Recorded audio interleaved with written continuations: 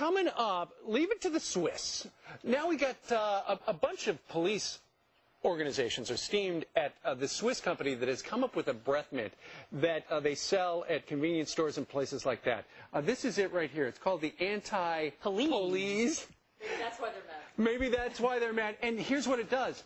If you've got booze on your breath, it hides the smell of booze. Yeah, and apparently you can buy this pretty easily over the internet, and some police forces now want to crack down to make that not possible because they said, you know, too many people are going to use this and we're not going to be able to get them for DUIs or DWIs, depending on what state you live in. Well, anyway, here's the prez of anti-police.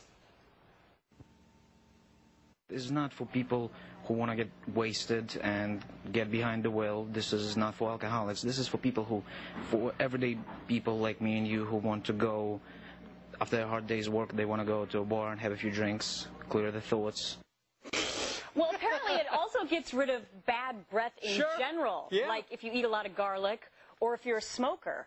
So I can see why people would want to order this stuff. If that is true, Gretchen, and it just takes away bad breath, I need to see if this would be good.